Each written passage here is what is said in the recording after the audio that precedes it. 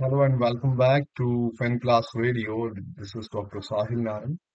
In this video, we'll be discussing about alternate data sources to the Provis DX. The last time we discussed that we'll be using Provis DX or some IQ database for data extraction purpose, and we'll try to use that data for our purpose and data analysis or maybe some industry analysis or some company analysis for management accounting purpose. We'll try to understand the cost structures of different industries and we'll compare that with our own company. And then we'll also try to understand what are different cost component in the cost lines of the financial statements, say income statement or the profit and loss account, and we'll try to understand how these cost items can be used for our purpose in the managerial accounting and internal control decision making. So in this video, I'm going to tell you one database which is available at the institute, and you can use that database for the purpose of management accounting. You can do industry analysis and you can do the company analysis. You can also look at key financial ratios and the news. The database is quite amazing and also has a very easy to use graphical user interface. I'll show you the database which is available. The name of this database is Capitaline.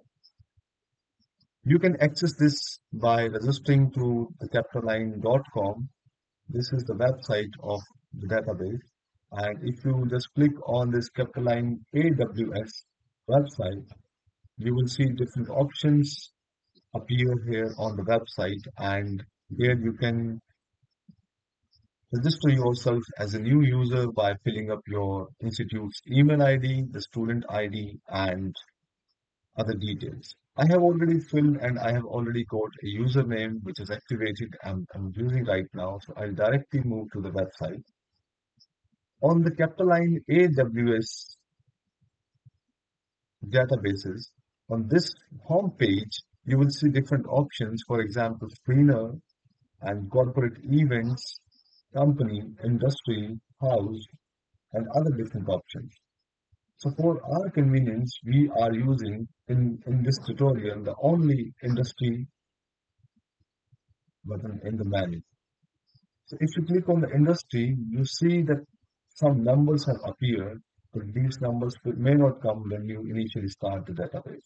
So what you have to do, you have to understand the industry panel. On the left hand side, you will see that different buttons are coming up, and these buttons show general, finance, working results, key ratios, and industry news. In the general, you will be seeing different options like the fact sheet and the sector trends related to the industry. In finance, you will be able to see the aggregated industry-wise balance sheet, the profit and loss account, the fund holdings, and the cash flow statement, and many other things. Similarly, in the working results, you will see the quarterly, half-yearly, and full-year results. The key ratios, you will see the key financial ratios, for example, the profitability, solvency, and other different ratios. In industry news, you can get a lot of news about the industry so that it will give you insights about the industry, and you can use these insights for your cost control accounting and learning the management accounting and also the report preparation purpose. So before we start, other component is this particular area in this user interface. In this particular area, you will see your data, and there is a search button where you can input your industry name. So for example, if I have to work on steel industry, I need steel industry data. I will just click on the steel large because I need the large company's data. You see that a lot of data has already appeared in the data area of this user interface. Now, on the left hand side, I will go to this window and I'll click on the finance section to expand the list. I'll see the profit and loss account appears here, and I need cost related data, so I'll definitely move to the profit and loss account in the financial statements. So you need to understand that different options appear. For example, condensed, which presents the abridged form of the financial statements. Items within the different major categories will not appear if you choose the condensed one, but if you choose the detailed one, you will see within some items, for example, sales turnover, you will see different subcategories of the items.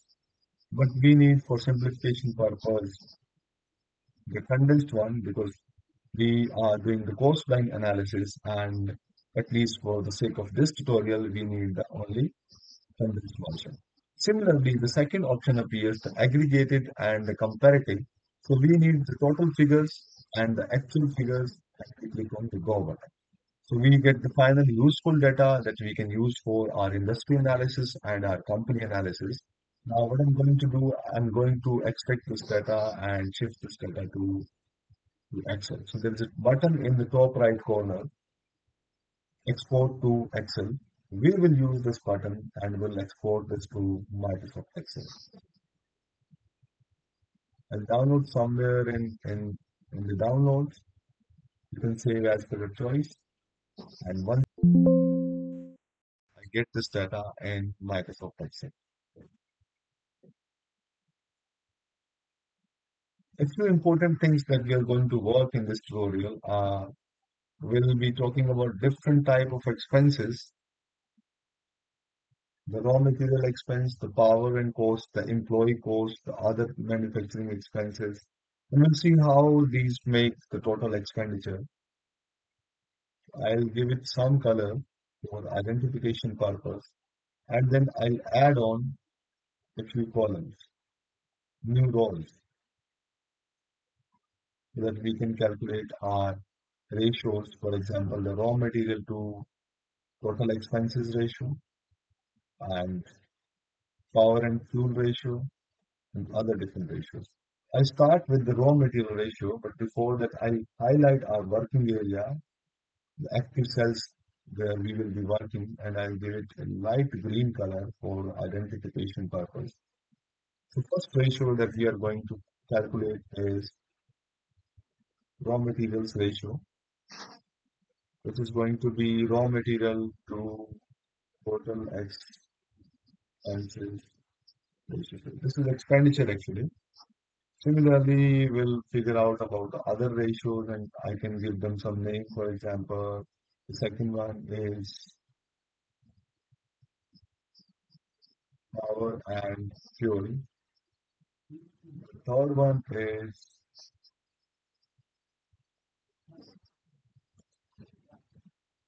employee cost. And the fourth one is other manufacturing expenses. And the fifth one is I'll directly take the selling, general, and administrative expenses. So only these ratios for now we have to take, and we will try to understand how raw material makes the total expenditure, what proportion of the total expenditure is what we are spending on the raw material. And we have 10 years that I will try to understand the trend in the steel industry, specifically the large farms. So I have got a few numbers. I want to convert these numbers to percentage form up to two decimal. And you see that 68.20% or 22% of the total expenditure is being spent in the raw material. That gives us a hint that this steel industry is quite raw material intensive industry. A lot of money is being spent on the raw material itself. Similarly, we can understand how much money we are spending on the power and fuel. So you got some numbers, to convert these numbers in percentage term. And similarly, we'll try to understand the employee cost in relation to the total expenditure and other manufacturing expenses in relation to the total expenditure, and then selling, general, and administrative expenses in relation to the total expenditure. So I hope that I have done the calculations right. So I will do a recheck to make sure that there is no error. Now I'll copy paste this to other different cells, populate this data to the 10 years. Now we can take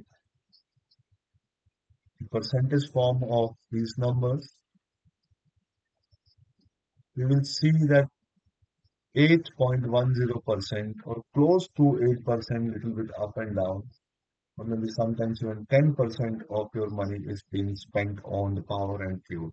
So you got to understand the industry trend in relation to the costing so that you can understand what is your variable cost, what is your material cost, what is going to be your labor cost. So these kind of costing decisions will help you in understanding the prime cost, work cost for your internal controls.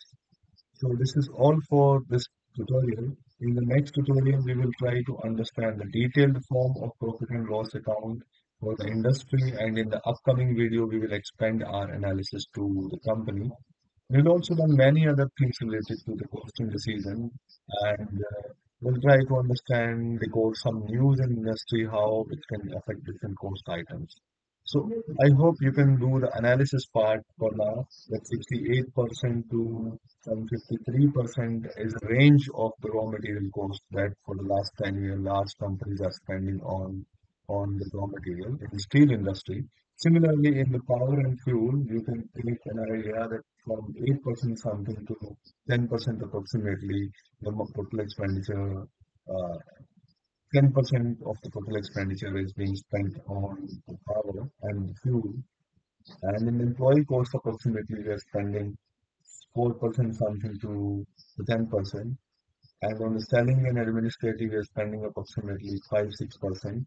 So these numbers gives you an idea, but you need to know the news, you need to know the market uh, thing happening, the trend happening in the market, so that you can take decision. So, and in the detailed item analysis also, you try to see what is actually happening within the material category. How are we doing? Okay, so thank you for joining in. Keep tuned for the upcoming tutorials on the costing and the industry analysis. Thank you.